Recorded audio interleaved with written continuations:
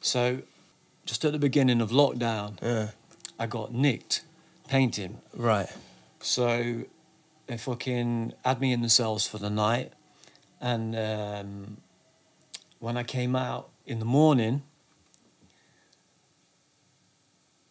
I spoke to my boy's mum. She's like, oh, yeah, I said, I didn't try and ring me last night. Yesterday or whatever. I said, because I was in the fucking cells, and she's laughed at me. She's like, wait, what the fuck are you doing in the cells? Painting? I was like, yeah. She's like, you twat. She's like, don't worry, do you know what I mean? It'll be all good. I'll help you get your stuff back. Because they've been and raided my ass and fucking took all my shit. Like, all my paint. Yeah, they took fucking... It was a joke, man. Yeah, so they took everything. And then, yeah, so I got out of the cells the next morning, spoke to her. I fell asleep. I woke up to the phone ringing, and she was dead, man. Killa Kela podcast. KillaKelaOfficial.com. You need the Television app. 24/7 mini documentaries, podcasts, live shows, DJ live streams, top fives, subscription packages, plus products for all your podcasts and street culture sports. Download it from the App Store for free today. Instagram UK Frontline. Yo, Nolan Poland Records for underground classics. NoPolandRecords.com. Beatbox created. Killa Kela. And we're here to talk about world music and street culture. Killa Kela podcast. So, ladies and gentlemen, Killa Kela podcast, live and direct, central London, or as central as you need to be. You wouldn't want to be anywhere else, not for love nor money. Big shout out GraffitiKings.co.uk. Big shout out StrangeStation.co.uk. Hold tight, Nolan Poland. Big shout out to all the regulars. We've got the Killa Kela, the Television app, should I say, for all your street culture sports. This is where sport and art meets in totally different genres. All roll it into one, so get involved. It's free download, all right? Mixes, all that business. Yo, very, very, very excited because we have a traveller. A rhyming wanderer that I happen to have found looking around the streets of northwest London. Not really. But ILC is most definitely in the building, and I'm super excited. This is the crew that I've known from a minute or more. My early upbringings of graffiti and the culture as a whole, man. ILC were definitely representing the whole of the UK, and one of these areas and districts most definitely is held court by this gentleman right beside me, your left, my right, the awesome Posea inside the place. What are we saying? Did I say it right? No, did you fall? He done me. Yeah, we did talk about. I was like, how'd you say your name, bruv? How'd you say your name, bruv? You can pick, really, man. There's multiple. I get Posea, Poser, Posea. Poser's a bit harsh, isn't it? Yeah, I don't mind it though, because it's like, to be fair, when I was thinking this name up, it did go through my mind, and I thought I quite like that because it's like the opposite of what I am. Do you know what I mean? I'm far from a poser. Like if you like, today's probably the only day in like 6 months I've not been covered in paint-covered clothes. Do you know what I mean? I just live in paint-covered. Every day it's just everything I buy just ends up with paint on anyway. Well, yes, graph writers are at peace with that. They are quite happy. In fact, it's part of the regalia, isn't it, of graph? You know? So what is it then? Posea, or do you not mind? I'll answer to any. I kind of like.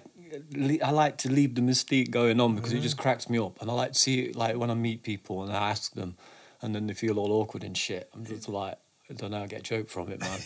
So I'm not going to tell you what it is. Is it a measure of a person how they name it? Like if it's Posea, you know what I mean? That's the spoon's definitely in the mouth with that one. Yeah, man. Someone recently called me a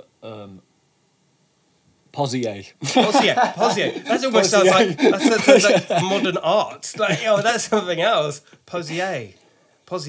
Yo, I love it. And I think, like you said, adds to the mystique. Yeah, man, because that's what's missing in graph now as well. Do you know what I mean? Like the Instagram thing, the social media thing is good for shit, and it's shit for shit. You know what I mean? It's like the mystique's dead. Like everybody knows everyone. Like, I remember being a kid, you see a writer's name on the wall, and you was like painting a picture. Who's this guy? Yeah. Like, you just, that was the part of the magic, like 100%. To the point, actually, and this is something that I was contest with, because when you see paint cans on the ground in Hall of Fames or whatever, I mean, first of all, it's like pick the shit up because there's loads of toys out there. They'll go and dog whatever they can with any little paint they got. For real. But also, I used to love the mystique where even you don't even know how they did it. Take the cans with you, man, because when you see a piece up, it's like, yo, where did that fucking come from? How did that come from? What the fuck? Do you know what I mean? It's real. It's like keep that almost like untouched apart from that explosion on the surface. Yeah, man. That shit's crazy. Wow. So whereabouts are you residing at the moment, P? I'm from Notts. Nottingham, hold Yeah. tight. Big up Jack Dash as well. Another bad man. Yeah, he also told me. I spoke to him last night actually, and he said give you a yo for him. So Yeah. You guys, he was going to come. He nearly came this morning. But stop it. no, he was going to come down, What? and then What road trip? yeah. He was going to come down, and I'm then, really put out by that. And then he that's was like, yo, maybe you could have killed two birds with one stone, bro. yo, I would have just flung stone. You guys are fucking Nottingham represent. Like I've always had an affliction for Nottingham, from ex-girlfriends right the way up. I love Notts, man. Talk to me about the scene up there at the moment. It's mad, to be honest. Like, for me personally, the scene, the early scene, was more where my heart is. Do you know what I mean? Like now, there's such a fucking divide. Early scene. What era are we Like talking? early 90s. Yeah, So like, I feel you. like I don't know, man. Like I want to go into it too much because like people will think I'm taking shots and shit, and I'm not. Do you know what I mean? But there's just a big divide, and there don't need to be. But I suppose most cities are like that, you know. There's, like, let's all just paint. Well, do you think that's, dare I say it, maybe actually a reasonable analogy? Is it crabs in a bucket to a certain extent? It's ego, isn't it? Ego. Well, but that's what graff is, ego. But Yeah. you know, there's just I find a lot of it's unnecessary. Yeah. I paint I paint to escape bullshit. Do you know what I mean? So it's like why don't everyone do the same? Like, let's just fucking get along and just paint some shit. Yeah. Do you think... Yes, it is an escapism, isn't it? It's to relieve an area of your life. And when you get the friction in that area of life that you're using to relieve, graph's such a personable thing to people.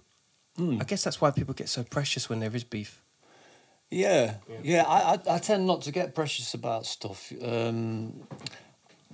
It's kind of like water off a duck's back for me because, like, shit that's happened in life, in my personal life, has been so much more than bullshit. Do you know what I mean? It's like dealing with that, like someone's going to say stuff about people or do this or cross this, that, or whatever.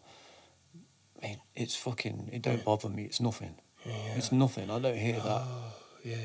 So what, like that, the body armour of those impacts, that it doesn't really pale in comparison to what other beef there might be in a lower level graff war or whatever. Yeah. Real life shit we're talking today. Before we get into that, I want to know, how the hell did it all begin? When did it when did it begin for you? And yeah, how did this transition into ILC come in? Big up Pulse as well. Oh my God. Whoa. Oh my God. The pedigree's real in this crew. Talk to me about how the whole journey began for you, Pete. For me, well, I got into graff. I was really young. I was like 8 or 9, and it was through my brother, because he started writing. He's like 5 years older than me, so he was in his teens, and him being my older brother, I mean, he was fucking cool to me. Do you know what I mean? It's like, I want to be like that. I want to be like my brother. So, like, when he was out, I'd be in his bedroom, Hip Hop Connection. Standard. Do you know what I mean? So it was like, and that was where the graff came as well. It was like the back pages. Hip Hop Connection. Monthly. Just waiting to see the new graff in there. Because when you're that young, you don't get to see much. You know, other than the times where he had to, like, I don't know, my mum made him, like, look after me for the day or whatever because she was doing shit. So, and he just wanted to do what he was doing. So we'd go places and I'm just tagging along. I'm just there. Yeah. Don't tell your mum. Yeah, you know what I mean? So it's like, but yeah. I'm going to these places and this is the time I'm seeing Graff. In Notts, it was like, I grew up kind of like in a bubble, Graff-wise. Because London was so far away when you're that young. Do you know what I mean? And Hip Hop Connection actually becomes like a lifeline to exactly other areas of the UK, yeah. And then obviously it was the Bibles, you know, your Subway art, Yeah. which I'm sure he stole from the library or whatever. Do you know what I mean? I think Spray most can people art as did. well. That was another one. Spray can Yeah. art. So he'd be like, I'd just study them books, man, for fucking hours. Yeah. I'd just sit there for hours just looking at pictures. But yeah, so you know, being that young, we used to go out just tagging, really. Do you know what I mean? Like, we were fucking toy as fuck, like, but we was just going out tagging. Luckily, like, where I grew up, we have the sidings, which is literally like 10-minute walk from where I live. And back then, so it's mainly just freights and stuff. But back then there was, you know, it was like a three-wire fence. You could just put your you could just put your legs through and put your head under it. So when you say sidings, for those that aren't, you know, affiliated with the terminology, sidings being the side of the tracks. Where the trains pull in. Well, you just had, what, just cables that you just climbed over? It wasn't even a... Yeah, just like literally concrete posts with, you must have seen them just with like the 3 metal cables. Like, it's just more of a marking than a deterrent. You know what I mean? The demarcation of that's safe, that's not, basically. Yeah. So, you know, I grew up down there. That's where we spent all our time. And there was a load of like the old buildings, you know, where they used to like pull the levers and shit. So obviously they used to The old wooden kind of tall buildings. Big concrete ones, yeah. Like all the windows ran, a bit similar to like what you see at the airport. You know what I mean? Like not as big, like, but yeah. So we used to like, go there and go. I'm not saying too much about all that, like, but. No, because we don't advocate that over here. Do not get involved in any dangerous sports. People die out there for that shit. They do die. So let's not get into it, people. We'll get into that. But yeah, for real. That time, this is the whole notion of just like, well, we'll just lift up this cable and just walk straight through. How often would you frequent in that? I mean, because I always see your stuff. I don't know. I guess nowadays is a different thing, but the time it's taken for you to do some of the pieces, I can't even begin to imagine. Yeah. But when I was younger, when we was doing that, it was a whole different thing. Like, we was just out to put a name about, you know. Piecing came a lot later on for me. In fact, I left Graff altogether for the rave scene.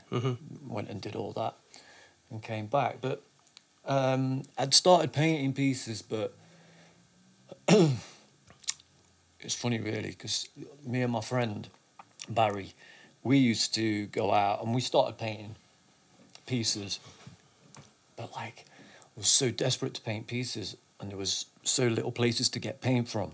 Where I live in my town, it was just pretty dead. Do you know what I mean? Like, there was a few places. So what was the town? Was it outside of Nottingham? On the edge of Nottingham, yeah. I grew up in a place called Stapleford. So it's between Notts and Derby. And there were certain places that you could get your paint from, but after a bit they got wise to it, and then you was kind of fucked, you know what I mean? So I ended up like painting pieces, mush, fills, even gloss outlines. I was like, we was like, me and my mate, we had 3-layer like rubble sacks. Just so you use less. With just stuff from sheds and and outhouses and stuff. Yo, that shit's so easy as well, because you can go to any front garden and if there's a bin with a can next to it, you take the can. Yeah, it was so much easier to get that than spray. Like, you won't often find advocate spray. that highly. Like, one person's rubbish is another man's fucking gold, right? Yeah, but then, you know, you're walking around with like a Santa sack on your back, just full of, because they're big tubs, you know, yourself, you know. Big up Bees, actually. Bees has got a real slick technique for that, whole type Bees. But like, yeah, so it weren't just a mush fill. We would go and like the piece would like still take long.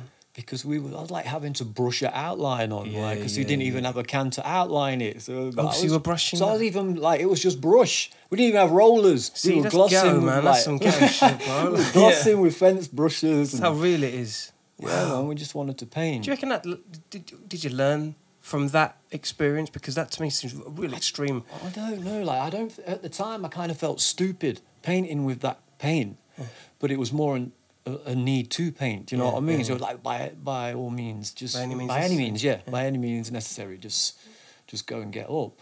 So, yeah. But like looking back now, it's like, well, now when you look at it, so many people go out and do mush fills for save the money. Yeah. Do you know what I mean? More so now. I see that a lot more. Mm. You know, a lot Yeah, more lots now. of people. Yeah. And through your teens, I mean, we're talking like mid-teens now? Yeah, so this is like, I don't know. We got this. I was started painting these pieces like late 90s. And then my friend Barry, we were tight. Like, he was like a brother with me. Do you know what I mean? We was inseparable. We was like nocturnal. Like, Really? so yeah, so like to the point we'd go out all night, come back to my mum's house. He go on the sofa, I go in a chair, we'd fall asleep, and we'd be asleep. My mum get up, go to work. When we get up, she'd be coming back. We make sure we were out so I didn't get bollocked.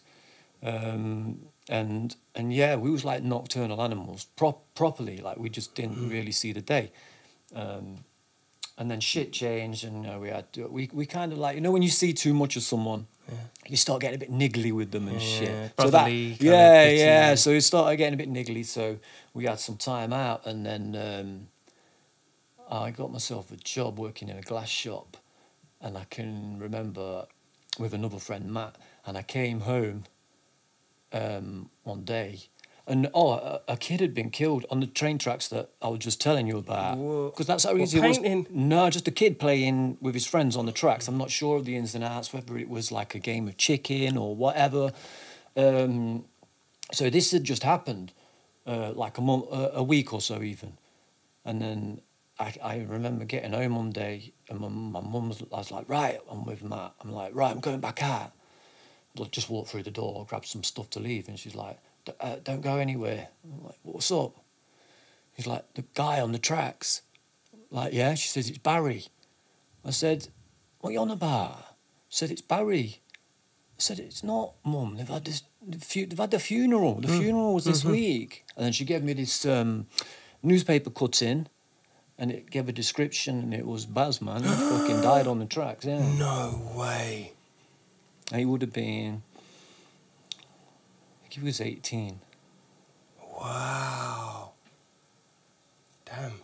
That must have been a whole mix of emotions, but an awakening of like grand scale. That was, I would have been like 21. And yeah, it impacted me quite a lot. It's all a bit of a blur now, but I remember just thinking, fuck, I need to sort my life out. Like, I just needed to like find something to just some kind of normality, because obviously like the depression hit, isn't it? You know what I mean? And so I was like, fuck. So I ended up going out, got myself in a relationship, got a job, got a car on finance to make me hold down my job. Because obviously if you don't pay it, your car's gone, you take it back. So it just means that you've got to go to work. Yeah, it means you've got to go. So I'm just doing this shit to make myself get somewhere. Do you know what I mean? So do you think a lot of people do that? Do you think that's part of a course in life that... I don't know, man. I often think that. It was like, looking at it now, it was like definitely a survival technique, do you know what I mean? But it's like, I didn't want to do it, but I knew I had to do it. Just to keep your attention on the iron prize. Yeah, because, well, yeah. So I kind of stopped painting what we was doing, because he was the only guy I was doing it with. All my other friends around this point, the majority, well, the smack wave had hit. So everyone that I kind of, in the area that I grew up with, was all into that. onto the smack, yeah. So me and Baz would steer clear of that, doing what we were doing, and then he was gone. And then my only other friend really at that point was Matt. That's the guy I told you about when who I was with when I found out Barry had died, yeah. So what happened then was, not long after that, not long after that, I remember like I'd got a job with Matt. He'd actually got me the job. So I'm doing this job, and then I'm just at my house. I was ill, I think. I was ill with something, like I had the flu or some shit.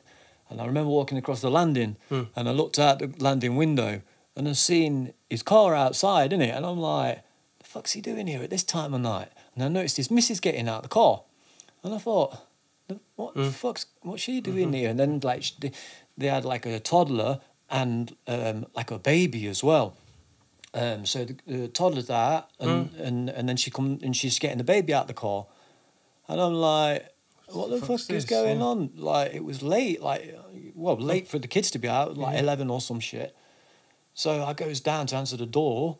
I open the door, and fucking, Matt was gone as well, man. He died. Oh, my God. Yeah, so he died. He had an allergic reaction to some substance. Yeah? So, yeah, he was there 1 minute, and that was it. He was gone the next. So then I was kind of like, wow, the fuck? Like, what am I doing? Yeah, what's going on? And that's when I threw myself into music, because I said to you before, like, I've made music all my life. I rapped from school. He's so street culture. This guy is so street culture. You have no idea. So it was like, just studio life for me then. Yeah. So I missed out on a lot of. I did the rave scene, but I didn't really do. That was a bit later. I didn't do the club scene. You know, all the pub scene and all that. Pub scene is, for me, that's a little bit later in life, the pub scene. You can dodge that shit for years and then it catches you. For real. It's so ingrained in British culture. It's like, it's just too much, isn't it? You can try your hard last not to go get drinking in some local pub, but it happens. It does happen, man. But I managed to avoid that. And it was just any spare time I had, it was studio, making music. Incredibly productive. Yeah, anything that I do, I'm 100%. Not giving any less than that. Like, that's just the way it has to be. Does that? Can I ask you? Because it does happen with Graff. It certainly does happen with music, especially when you're from a rural town or somewhere outside, just outside of a city. Does that alienate you? Yeah, I think it kind of does. It definitely isolates you. Isolates, that's a better word, isn't it? Do you know what I mean? Like, this is what I was saying, like, my life went studio life. I was like 100% into that. So why the people I know are out doing this and doing this shit, and I'm like missing out on it, but I'm like, my eyes on the prize, thinking, I'm going to do this, though, I'm going to do that. No, fair enough, I didn't. And you know, life changed, and what happened there was, I had my boy. We moved house, and I didn't have anywhere to set the studio up. So it was like, you know, I'm just being a dad anyway, and not the music on the head. I thought, right, I need to concentrate on being the best dad I can be for a bit, you know what I mean, at least. So was doing that, but then it got to the point where I felt like I was going to pop. Like, I needed to do something. An outlet. I needed an outlet, It's like, you know, you know yourself, you know, you're a creative. Anyone that's creative knows that we've got to find some way of getting it out. By hook or by crook. Yeah. So, that was that. I was like, need something to do. And then a guy that I know from Derby, old writer called Sire, he was like, come. Oh, yeah, I know Sire.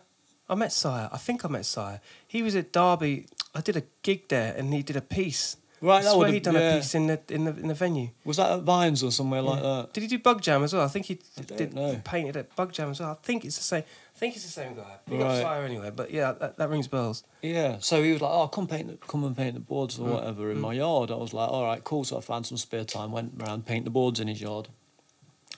And I was just like, he's getting this paint out, and I'm just like, the fuck is this? Like the the colours and shit. I was just like, what is going on? He was like, oh yeah, you get it from the shop. I'm like, what? Like a paint shop? He's like, yeah. Man, I was hooked like instantly from that point. I was like, boom, went to this paint shop. It was just like a candy store, man. I was just, wow, I want this, I want that, I want this, I want that. The And psychological factor in that is real. Like, if you're in there and you see all these colours and you don't even know where to begin, it's beautiful. Yeah, but you just buy in every colour that you like and then trying to make sense with them and thinking it's the shit, and it's just fucking awful. But you know what I mean? That's where the puzzle begins, though. But yeah, so then what happened there was another a writer from around the way called Timo. He invited me out to paint a spot in Derby, some old yard. And I was like, oh, okay, I'm going to go out and paint this yard. And that was it. Like, this yard was like 10 minutes away from me. So I was there fucking, like, I'd finish work early. I'd go lay curbs all morning, get them smashed out by dinner time just so I could go and paint a piece in the afternoon. So what year was this then? When did you see? I started painting, it was only, I came back and started painting pieces was about 6 years ago. Ah. Yeah, so there's a massive void. Yeah. There's a massive void where I just wasn't doing anything. And then it was, other than music and being a dad, and then it was like, right, I'm not doing music now, so this is it. 100% needs to go into this. But here's the interesting thing, and I definitely want to get into this, your techniques and just the... I mean, I don't know, we obviously, we can only go so far in the timeline as what you were doing before, but what you're doing now in the 6 years, I guess, of development from jumping back in, like, it's leaps. It's like, it's fast progression. With everybody, ahead of everyone.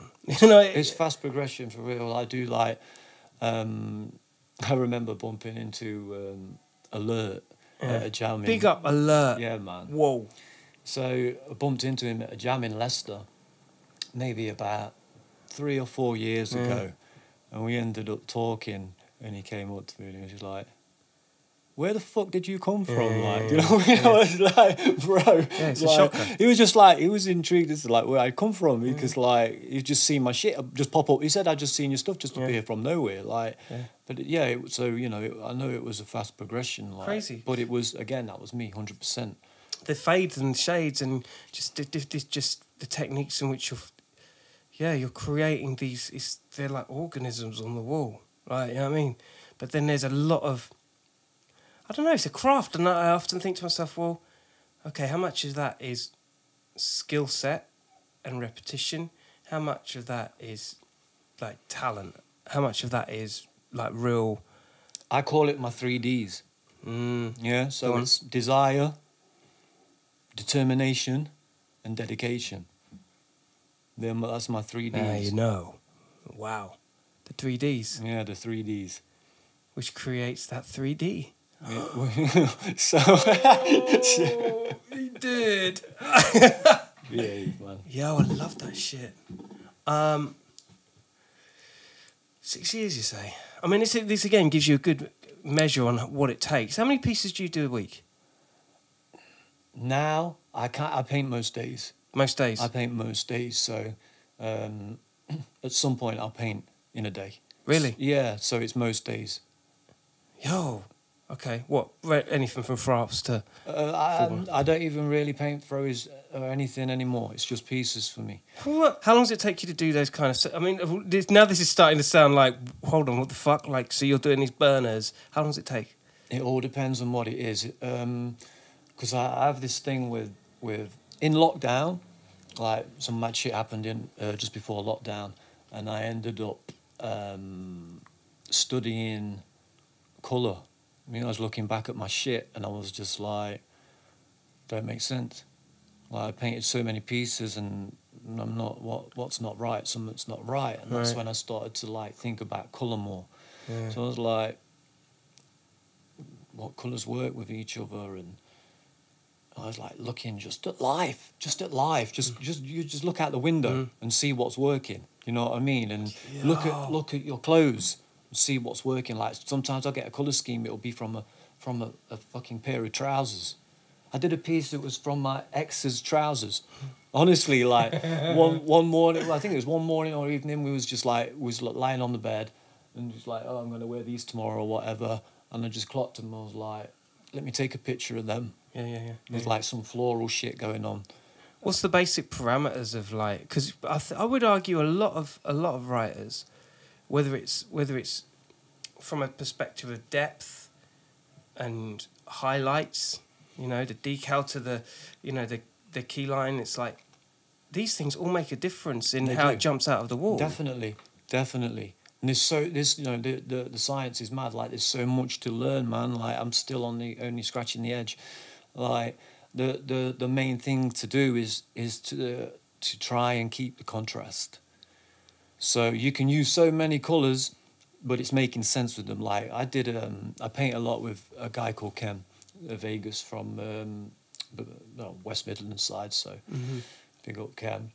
I'll type Ken. Yes. All these new names, go check them out on Instagram. You know what it is. For real, man. You know, don't just stay on this thing. Jump on and have a look. I mean, you got your multimedia set up. You know what you're doing. So we started painting together, and we paint some mad shit. He literally just turns up now. Like it's at that point where he's like he likes it. No sketches. He'll have a sketch, but half the time he don't know what colours he's using until we get to the wall. Like, how many colours do you... Okay, so this colour... No, wait a minute, right. So, black and white sketch, on it goes. So, how much paint do you bring to the party? I'll normally figure out a colour scheme, like in the day or two before, and it can be anything from like, I don't know, sometimes we just use like 10 colours, but like the challenge is more so making like something work with even more colours is even more fucking tricky. Yeah, bet. So I can't remember now. I think I might be wrong, but I'm sure like we did one that was nearly 40 colours in it. What? Yeah. What scraps as well as... Yeah, that's what it was. He was like, oh, we ain't got a scheme. I was like, right, I'm going to just bring 2 bags of scraps. He's going to bring his bags of scraps. We rocked up. He's like, right, I'll mulch the wall. You sort the colour schemes. So I'm like, I'm just stood there with like a fucking 150 cans of dregs on the floor. And I made I think because we only had a little amount of each can as well. We just chopped the piece into sections. So each section was a colour change. So it was a different... I can't remember if there's like 8 colour schemes. Dude, what? That's mad. So it was about 8 colour schemes. And a rainbow. And about, you know, and there's like however many shades in each colour scheme. So it was just like, yeah, man, using up dregs. So it was about 40... I think it was about 40 cans, different colours, yeah. All right, so so you said 10 earlier, which I find this remarkably hard to believe. How do you create that fade? You know... Listen, guys, what we're talking about here is a pedigree of character that I can only imagine. You'll look at the people around you. You go for full production events as well. You probably look around and see people. Do you ever feel like, yo, I'm glad I bought that many? Like, did you see this guy? He's just fucking rolled in with this many. Like, you're part of that fraternity where you're there to do the fucking job. 10 to me don't sound enough. How are you doing those fades and stuff like that? I know there's a lot going on in that sentence. Like, I need to know shit. Like, I don't go there like that. That for me, it's about me. It's just about me. I don't care what anyone else is doing. I don't. But have you ever turned around and looked at someone and said, oh, "Give me some"? Who do you that you've painted alongside that you're like, I didn't know he bought that many cans. Somebody you totally no one. I don't never. Well, not Goldie, Pulse, any of them. No, never think of. I've never ever thought about how many cans someone's bought. See, I guess I'm just kind of in my own little bubble, you know. I'm just thinking about what I'm gonna do. Like I don't really. I see Graff, I don't watch it. Do you know what I mean? Because I don't want to be influenced by it. It's so easy to like subliminally pick shit up from other people. That's why I'm still finding my own style. You can't make style happen overnight. That's a journey. That needs to find you. Do you know what I mean? So I always think your pieces kind of look like the inside of a car engine. They kind of move. Do you know what I'm saying? Like you know that slickness that the inside of a car has. You got that. I always feel like it's got that. There's a real Respect, brother. grit to it. Do you know what I mean? Yeah, respect, man. Yeah, I bet you never heard that before. No, I haven't heard that before, man. Oh, it's the imagination. People talk about the colours a lot, but in a good way and in a bad way. You know, people will say, What, you think it's too much? Nah. People say, yo, you hide behind colours or whatever. So every now and again, I'll go out and paint a one colour field. You know what I mean? Yeah, and it's just like, boom, I'll post that up, like, because it's all internet shit. You know what I mean? It's just, like internet kind of. It brought a lot to Graff and it fucking took a lot away from it. Yeah, because arguably you wouldn't be here. Yeah, We yeah, wouldn't be exactly, here. We wouldn't be exactly. fucking- Yeah, for meeting people and stuff, it's amazing. incredible. Yeah. Well, you know, everyone's just got an opinion, haven't they? And and they like to voice it, man. You know what I mean? They love to voice it. So yeah. So then you hide behind colours, but I could tell you, man, you try and paint a piece with 40 colours. That's impossible. It's not easy, bro. It's not easy. Oh, for me, it's impossible. The whole idea of like, I don't know. I guess it depends where you're at. But like you say, if you really want to take it to the street, I'm pretty sure you could knock out something with 4 colours. It means no different. Yeah. I painted a piece of 4 colour, but it wasn't the detail wasn't in depth. So I'd just gone for a fade out from the middle. This was last week. I rocked up at the spot actually, there was 3 guys there that I know, and they were just like leaving, and I didn't even know at this point if I was going to paint still anyway. I was like just walking around with my paint on my back. I was in a right indecisive mood because I painted every day before, and I was a bit tired. And then the guy says to me, "Just paint something." I was like, "Yeah, fuck it. That's all I needed. Fuck it, That's all I needed. Just paint something." I started mushing up. I started doing my outline. They left. Hour and a half later, I was done, man. Like, yeah. Hour and a half. Hour and a half, and it was a fade out from. It was black into purple, and then it had like a blue bar, faded out in the middle, and then a pink 3D, which was obviously That's lovely. 3 tones of pink. I always use 3 tones, if not 4. To get the depth of the 3D to make it make sense. I've seen it. I think I've seen it because you've got a white going through the pink as well, right? Little thin line of white. Am I right? Oh, it might be another. Yeah. one. I put it on the story. I Yeah, don't think I've posted it. Yeah. Love it. Yeah. I mean, but then again, and at the same time, it's the attention to detail that you bring to your pieces. There's one thing like being critiqued for anything, but when you make that shit look easy, which all the best people do, it's only when you stand in front of a thing and you're looking at it for what it really is, do you actually understand, actually there's a science behind this. There's 10,000 hours that I'm looking in front of right here. It ain't just a case of show up and do it in an hour and a half. You know what I mean? There's some lessons here. And that's what I love about writers like you, because you make it look easier because you've just gone and done the shit super quick. But it's all in the practice, isn't it? Yeah. But, you know, again, for me, it's not about painting quick. That was just like, I was painting, I had to go and do all the stuff. Like, for me, I'm like, my happy time is painting. So I'll happily paint from sunrise to sunset. I know a lot of people, it's the fucking last thing they want to do. Like, they hate that shit. Some people want to get up, get gone. That's cool enough, do you know what I mean? I'm cool with that, I understand it, I get it. But for me, that's the only time I'm at peace, man. People are asked the question, and I wouldn't want you to overindulge, or I don't want to seem like I'm prying, of course, but that whole morning, noon and night thing, that's quite a luxury, isn't it? Yeah. How do you go about your day? I mean, like, the paint that you use alone is a lot. You know, to garner that much in space, I'm pretty sure you've got a backup of a shed's worth of paint and whatnot. Yeah. But how do you free up so much time that you're able to do that in a day? How's that, without prying too deeply, of course? Because, you know, I paint for a living. Hey. So I paint for a living now, which is the new thing as well. A lot of people, I know a fair few people that paint for a living, and they've said to me over the last few years, "What the fuck are you still digging holes for? Like, why are you laying curbs every day in all weather when you could be just out fucking painting walls?" And it's like, at that point, I'm like, yeah, but I've got family. I've got a steady bill, a steady wage coming in. I know what I'm getting. I know what's going out. The job's stable. And it was just a risk I didn't want to take. Because you're putting other people, like your family, Yeah, through the same... exactly. Yeah. So what happened, because I wasn't painting as much then, I was still painting, but not to the extent I'm painting now, because what happened, how I ended up like painting for a living was fucking hell. So just at the beginning of lockdown, I got nicked painting. Right. So they fucking had me in the cells for the night, and when I came out in the morning, I spoke to my boy's mum. She's like, "Oh, you that's just out and try to ring me last night, yesterday or whatever." I said, because I was in the fucking cells, and she's laughed at me. She's like, "Wait, what the fuck are you doing in the cells? Painting?" I was like, "Yeah." She's like, "You twat."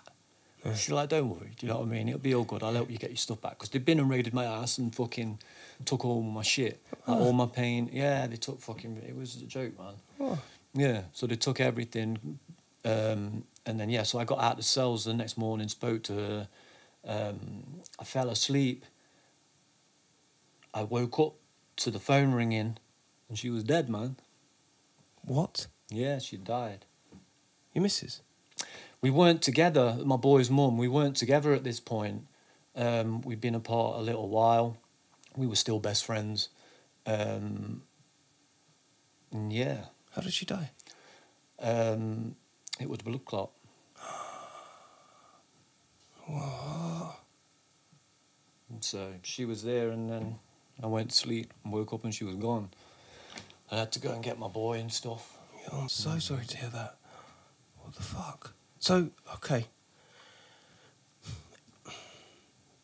This podcast here that you're listening to has been a long time in the making. We talked about doing this arguably like 2 years ago, right? Yeah, right. Like, and it had just been an ongoing kind of, not even, it was like ships every time. It was like, yo, you up for it yet? Oh, no, things going on. Maybe like, there's something going on. But never did I ever expect that to have been going on behind the curtain. Yeah, that was the beginning of lockdown. So, Brother. So what happened there was some other shit hit the fan as well. The relationship I was in at that point went down the fucking pan. That went tits up. So yeah, basically Through the morning of your first baby. Yeah. Of course, yeah. I can imagine that. Like, so yeah, man. Do you know what I mean? It's a weighty thing, isn't it? You know.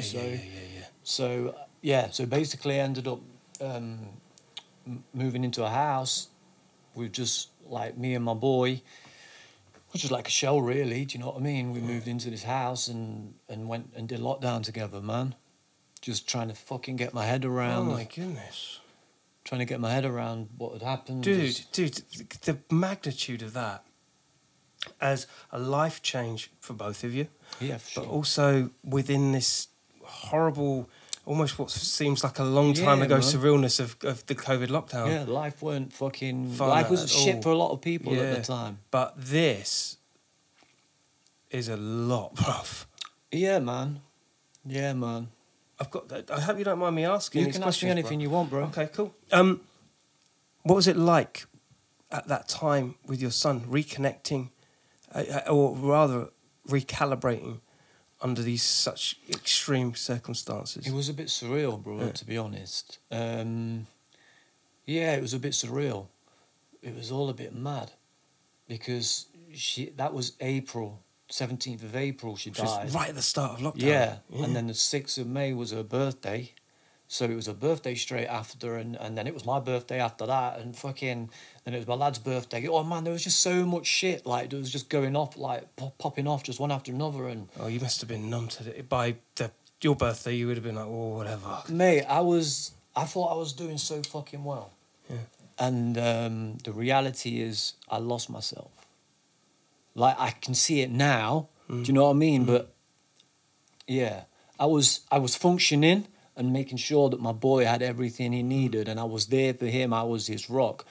But inside, I was just gone because I was fighting for so much as well. I was fighting for fucking normality. Do you know what I mean? It was like my life had just gone from everything being fucking nice to just the absolute fucking opposite. Do you know what I mean? And there was no fucking light at the end of the tunnel or fucking shit. Like, I'm no, as you know, like as I've said, man, I'm no stranger to loss. You know, I lost friends early, lost my mum, but this fucker hit different because what was talk to me. What was the difference? Because this obviously impacted when you've got a boy involved, it's a different. It's just a different story, bro. Because you feel everything twice. You with me? Yeah. Everything you feel, you instantly think, shit, he's feeling this. Yeah. What can I do? Do you know what I mean? And then you kind of bypass. And you're trying to fix him at the same time. What's cutting him up is fucking chopping you up. Do you know what I mean? So, and shit thing about that was like, life goes on, right? I know this. Time heals. I know this. But at that point, fucking life wasn't moving. No. It wasn't going on. You was fucking frozen in time. You were in jail, man. You emotional was frozen in time. Like, there ain't nowhere to go. I can't even go out fucking paint anything because I'm with my boy. Yeah. And lockdown. In lockdown. So it was just like, mate, I look back now. It's funny, right? I was thinking about it the other day. Like how fucking deep you can go into this abyss. Like, it's hard to explain. It's like when you go through dark times, it can be so dark, but once it's dark, you don't know how fucking deep it's getting because it's dark and you can't see. It's a bit like swimming in the sea. So when you swim down, like when they're scuba diving or whatever, yeah, after a bit, it gets darker because there's no sunlight. There's no light getting down there. Pitch black, they can't see. But think how much fucking deeper that ocean goes for. Yeah, and how deep. So once you're in the dark, you don't realise how fucking deep in the dark you are. Do you know what I mean? There's levels to that shit. Yeah. Until you suddenly start feeling the woozes. Until you start to come out. And again, that's like swimming as well. You ever been like deep and like you hit the bottom, you jumped in somewhere, you look up and you think, shit, I ain't got enough oxygen to get back up. I'm that deep. Do you know what I mean? So you're like swimming, And every fucking time you put your arms up, you're hoping for your fingers to break the top of the water because you're thinking, I've got nothing left. And it just you can't see how far away it is. And that's how it is now. Like I've spent the last I'd say, well, I don't know how many months because I don't know how deep I was. So I don't know how deep I've been coming out of it. But I do know I'm coming out of that. Do you know what I mean? Like since May, something happened. I turned a corner and I started to see the light and I'm heading towards it. What happened in May that was significant? I don't know what it was. I think it was, I had a birthday jam in Leicester and invited a load of people. Like, big love to everyone that turned up to that as well. Like, that big up my Leicester crew as well. They came from fucking they came from here. Like, Slob came up, man. What's that, Slob? Yeah, oh, wicked. Like, people travelled for that, so it was nice. And it was just the best thing. I took my boy Alton Towers the day before. Always a winner. Yeah, man. And it was a bit weird because like that was somewhere that I always went with his mum. So there was a lot of memories there. Do you know what I mean? But how was that? How did that feel? Did it break some ice? Did it cover some ground? Maybe this was part of the change. Do you know what I mean? Maybe this is all part of it because we went and did that. Yeah. I didn't get sad or anything on the day. Do you know what I mean? It was maybe like there was that fear in the back of your mind that I'm going before going. Yeah. I was like, oh fucking like this. How's this gonna go? Do you know what I mean? Therapy, innit? But we did it. We came back and then I got up on the next morning to do the jam. And I just got to the wall and I started painting it and I had a message went off my lad. And he was saying, you was right about the husky, Dad. Because he wanted this husky in it, like this giant size husky. Like you had to win it on the basketball things, innit? Okay. So I was like chucking tanners in it, trying to win this husky, and I couldn't get it. And in the end, I was just like, "Oh, mate, let's just go." You know what I mean? And he was like, he had a bit quid on this. Yeah, he had a bit of a sucker, like, bro, I'll just buy you one. And it's like, it's not the same though. You're winning it for me. I was like, bro, I'll just buy you one. Like, I'm not wasting any more dough. So he sent me this message saying, "You was right about the husky. I didn't need it." He said, "Yesterday, Dad, my day started off," and then he did like an unhappy face emoji. And then he says, "But when I saw you smile," and then it went, and then he put like a smiley face emoji. And I just thought, shit, is that where I've been? Like, for the fact that, like, I'm thinking I'm fucking doing good, do you know what I mean? But he ain't seeing the... But he's not seeing me happy. smile. Like, and happy is something you can't fake. Yeah, it's true. You can't fake happy. You see through it. So, yeah, man. So to get that message, I was just like, shit, rain check. Yeah, because perhaps that's just the conversation that was it was unspoken, but then all of a sudden when he said it in a text message, the penny dropped. Yeah, yeah. And you're like, yo, if I'm happy, he's happy. Yeah, man. Yeah. Just to know that, like, yeah, it was mad. And then since that point, like, my outlook's just been different, bro. Talk to me about that. I don't know what it is. Like, I didn't like traveling on my own. I spent like, a few years traveling with my partner at the time. She would go everywhere I was going. So, like, everywhere I painted, every journey back, every journey there, I was always with someone. I always had company. I've never been a fan of my own company because I've always had fucking demons since I was a kid. So, like, I've always been with someone or doing something that keeps my brain occupied to stop these demons fucking showing up, you know? And I was like, all of a sudden, I've got no one at all. I think a lot of people can relate with that. Like, what you've just said there alone is super brave because not a lot of people can admit to their own demons. We all have them. We all have them, man. You know what I mean? What's really important there is that you've unmasked it. You know what I mean? And perhaps, and I'm sure you're finding this, that the whole idea of inner peace, it has to start with you, don't it? And like you say, sometimes having those people around at the detriment of whether they're the right people, it's just to be there with them. For real. I think without Graff, it would have been a different story for me. Like, because again, this was something I had to fall back on too. Not only just for work, just for me. Do you know what I mean? Because I'm doing what I'm doing and I'm being my boy's rock and I'm making sure shit's right. But you still need to do you, man. You still need to take that time for yourself. And Graff was that for me. You know, it could have been a fucking hitting the bottle or whatever, or some other unsavory You didn't shit. do that, Didn't do any of that. I made sure I didn't even fucking drink anything. The minute I found out, I knocked a lot of things on the head. The minute I had that phone call. Because I knew I couldn't fuck up. Yeah. Do you know what I mean? I'm not in the place where I need to give 100 to this now. For at least for the time being, while I try and get my head around what the fuck has just happened. How your relationship with your ex, your baby mama passed away? Was there a kind of revelation in your head that kind of concluded, yo, actually, maybe subconsciously, maybe there was a lot more to your relationship with her in your mind, and maybe that was even discussed or recognised at the time she was alive? I don't know, man. I don't know. Like, our friendship was just fucking brilliant. You know, it's like, this is a person that's like, probably like, you know, like this was the person that would light up a room, you know what I'm saying? Like, the character, like, she didn't give a shit about anything. Like, she would be as stupid as she needed to make someone smile. You know what I mean?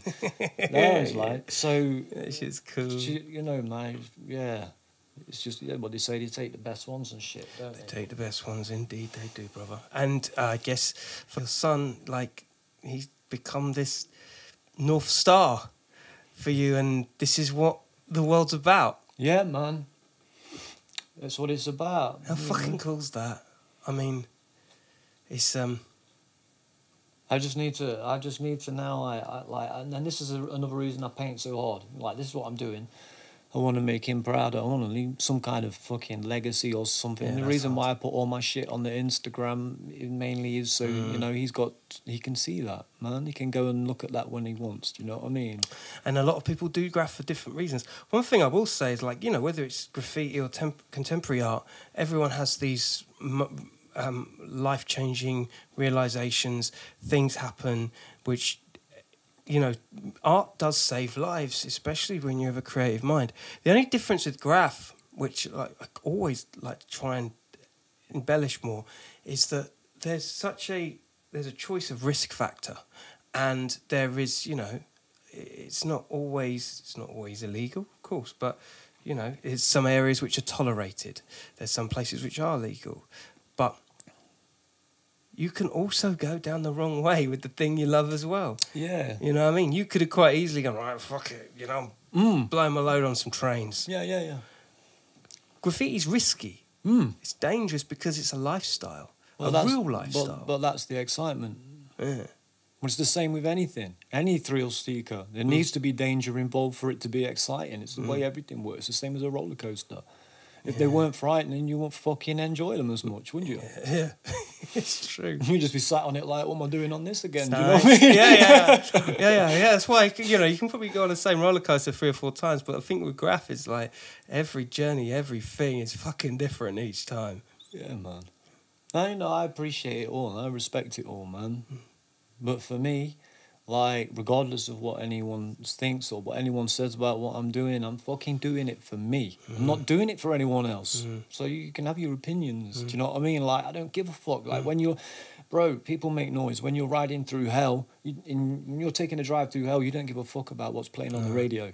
That's just background noise. Yeah, totally. All of a sudden, real life shit creates a perspective. You're just looking for a way out, bro. You're just trying to focus on yourself. And that's all you can do. Just focus on yourself. And don't numb that shit. Yeah. With anything. With anything. Own it. Own the pain. Own it. Just ride it. Because shit gets hard, boy. Everything has a time span, man. So just ride it. Like, you can't rush it. That's what I learned. Like, you can't rush it. Like, you want to be better, but you can't be better until it's time. You just have to ride it until, and it will get time. Do you know what I mean? It gets to the, like, you know, I thought I was coming out of it a year ago, and I wasn't at all. I was still in Shitsville.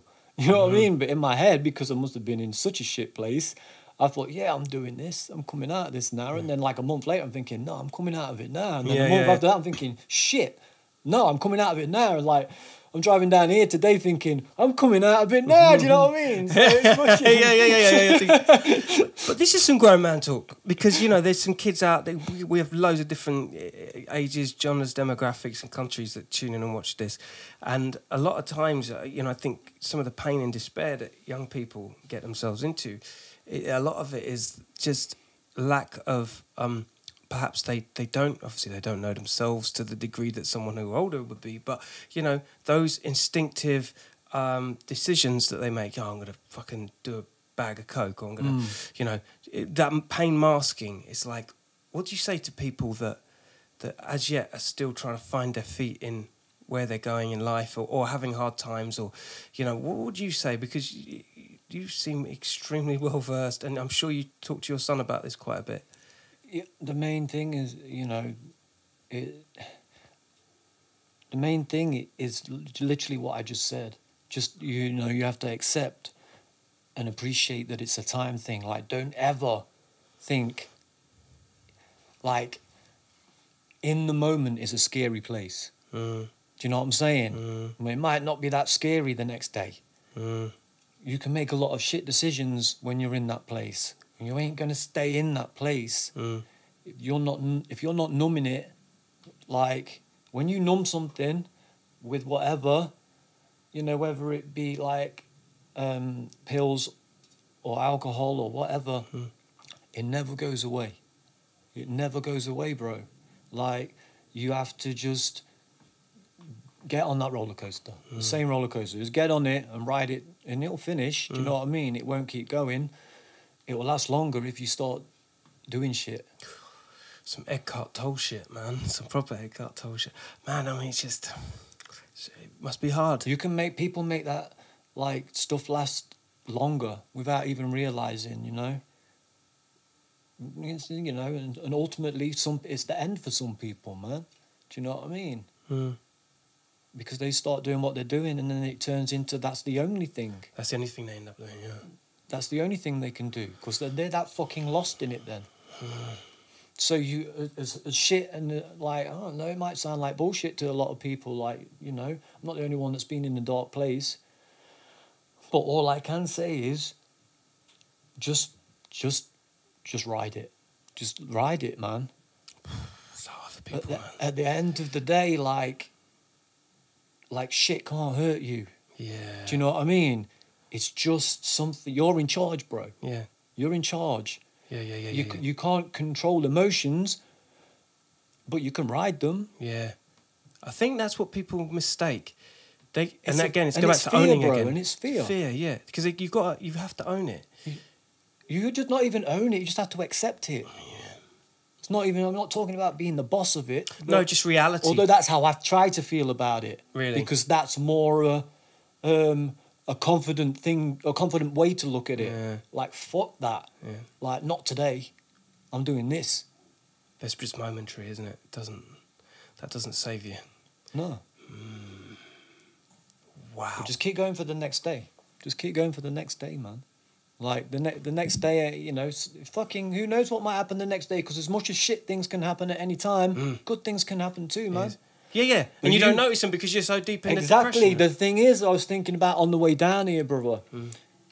What happens is with like, not just in anything general, I go back to like graph politics and stuff. Like, there's so many graph politics and so much bitchiness and stuff, and I won't let that shit in.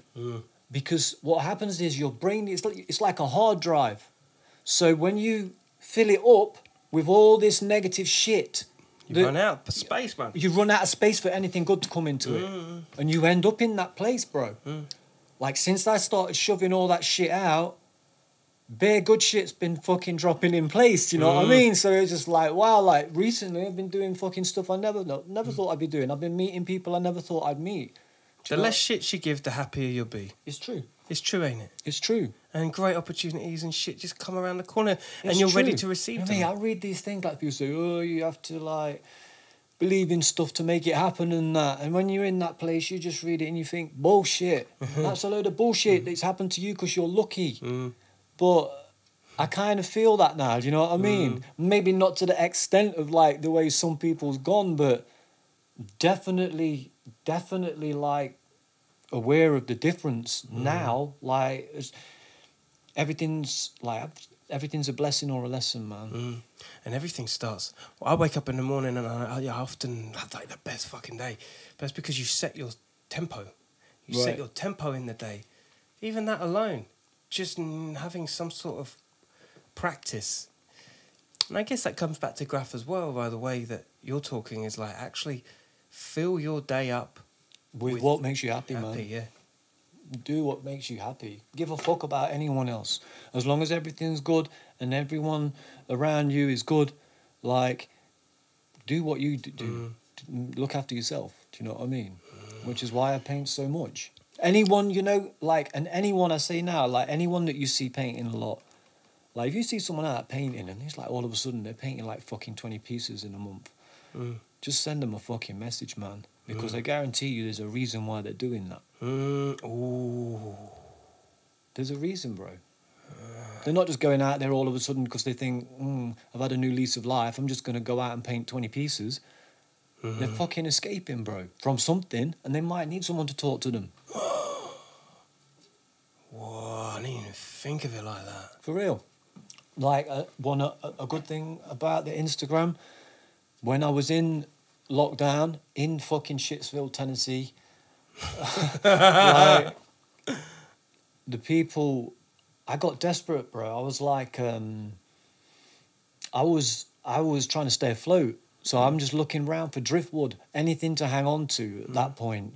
Like, why I'm trying to make sense of what's just gone on and what I need to do, and because, you know, I'm trying to deal with loss, I'm trying to deal with a breakup, I'm trying to deal with the fact I'm now a single parent, like, and I need to be my boy's rock, you know, so many things that, and I'm just trying to filter through them and deal with them one at a time. Yeah. And I had no one. I couldn't even see my own fucking family, bro. Yeah. So yeah, it's like I ended up putting some shit on my Instagram. mate, the amount of fucking people that messaged me was fucking incredible. People I don't know. I ain't got a fucking clue who they are. Sending me these big, long messages, brother. I'm just like, that shit touched me, man. Hit me different. I was like, the fuck? People that I just think didn't give a shit. People I know that I thought didn't give a fuck. Gave a fuck enough to ask. So big up you lot. Big up all you lot. Seriously. And that alert, again, that made a difference. Do you know what I mean? To have, from going to having no one just to having someone. Yeah. Do you know what I mean? Yeah. Even whether you fucking knew them or not. That's why if I see someone in that, like, I'll be on the gram or something, if I see someone put up some random post, I'm going to ask them how the fuck they're doing. Yeah. It's super important, isn't it? I don't know how this turned into a big, like, mental health, like, thing, man. There's, like, not much graph going on. These all right, well, let's just get into this last subject matter, all right? Before we... These guys are... You have your Kleenex and clean your eyes out as we're talking. Most depressing podcast. For real, man, no, it's fucking important. Super important, man. Like, some podcasts really do hit certain nerves, and that ain't always about graph. Bro, I can only talk about what I know, innit? Do you know what I mean? All right, then lastly, let's talk about ILC. How the hell did you get into that business? What happened? Where did this all suddenly come from? Mate, that was an honour, brother. Yeah, man. What happened was, when I'd been out painting the Derby yard, I was painting there, like, I was writing a different name at that point.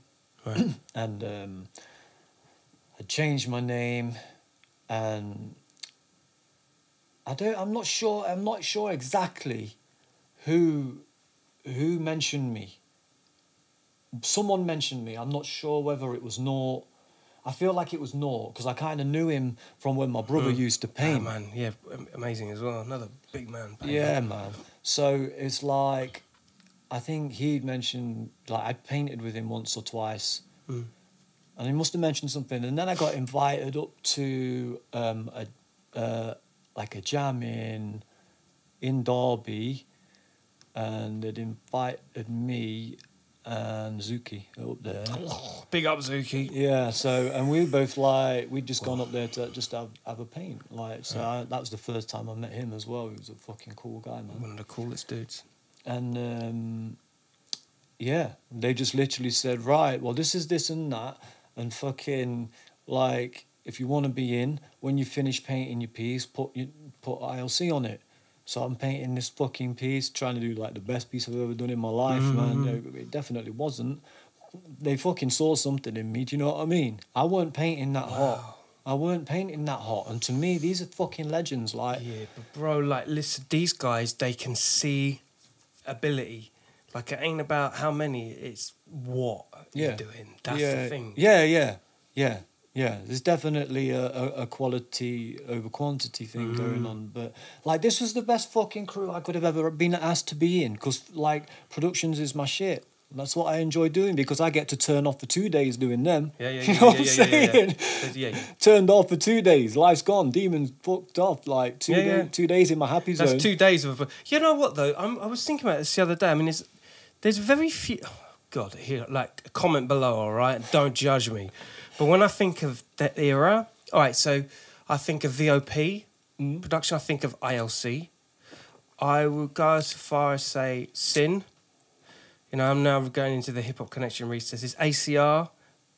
Look, I mean, there's not a lot of production crews. Definitely not now. In the UK. Definitely not now. Right? I miss that shit big time. I miss it big, man. So when I got asked into this crew, it was like, that's why it was like, wow. Like, I couldn't have asked to be in a better crew. Like, and these are people that, you know, I grew up. When my brother's taking me out into Knots to do stuff, and I'm seeing that graph. These are people I thought these are the magical people that I'm trying to paint pictures of in my head. Like, who the fuck are these? Do you know what I mean? What do these look like? So all that was that for me. Craze, Pulse, you know what I mean? And Pops. He was probably my biggest influence. Hard, bro. He was probably, but that again comes back to hip hop connection because he was in that. Yeah, totally. Do you know what I mean? People that don't, especially when you're outside of the UK, the weight in that magazines like that, Represent Magazine, Fat Boss, all these kind of era-defining, where there was graph segments in there. Graffitism wasn't even around, but no. was it? You know. So I would read Hip Hop Connection literally just for those pages. Yeah. I was interested in what KRS-One was doing or whatever, but for me it was like I'm checking the back pages first. Yeah. Bro, like I used to fucking shoot my pants if there was more than 4 pages of graph in the back of Hip Hop Connection. I'd be like, yo, it's a good day, you know? Yeah, man. Because that shit was rare. Yeah. And the fucking quality was amazing, bro. Amazing. The quality of what people were painting was amazing. Yeah, I know. I sometimes feel like graph's gone a bit backwards.